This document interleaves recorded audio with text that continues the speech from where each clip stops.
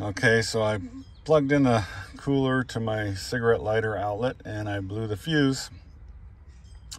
It occurred to me that it would be a good time to make a video on where the fuse is for the cigarette lighter, and little quick tip, I guess you would say, for replacing it.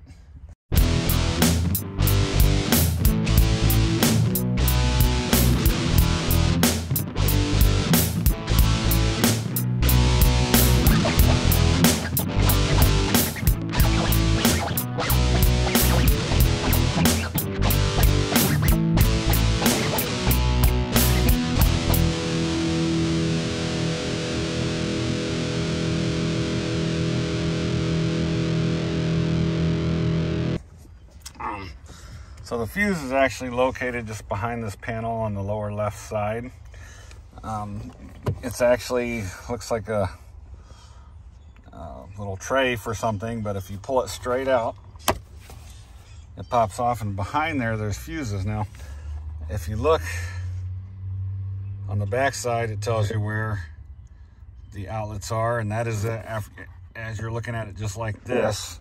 When you're looking at the fuse panels, if you see right here, there's a power outlet, 15 amp fuse.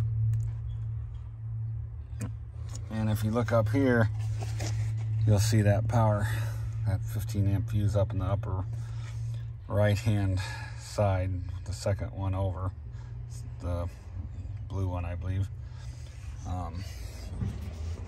But a little tip, right? You got that 15 amp blown fuse. You know, what are you gonna do? If you look under the hood, we'll go out here under the hood. Okay, so underneath the hood, you have another fuse panel. If you just pull on this, it opens up. If you pull to the left, the whole thing will come off. You can see your fuses, but the nice thing about this here, underneath here, there's actually a 15 amp fuse and a fuse puller. So you can use this fuse puller to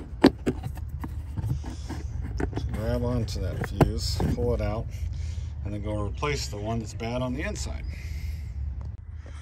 All right, so I'm gonna go ahead and replace this fuse now with the nice little fuse puller provided by, not sure if you guys can see this or not.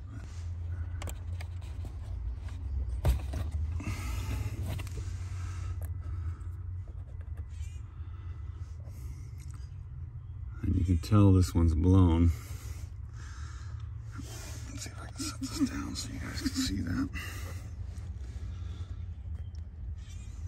If you look right in the middle there, probably easier with a backlight, but you can see they're not connecting anymore.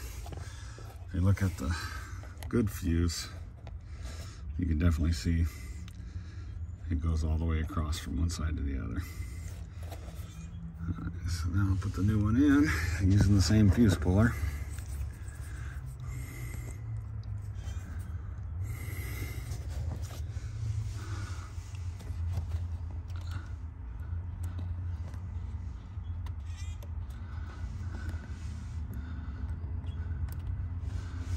Hard to see up in here.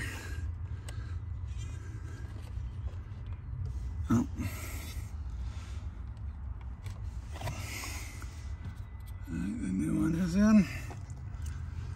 And we'll go ahead and you want to make sure you line those up. Just push that on. There you go. All right, so don't forget to put your fuse puller back in there, and don't forget to stop and get some extra fuses to throw in the glove compartment so you have them if you need them. And to put that back on, it kind of clips on the sides over here with a couple little clips. You can see those. And then it just pushes back down into place. Alright, so thanks for watching another episode of the Jerry Rigger channel. Don't forget to like and subscribe, and I'll see you on the next one.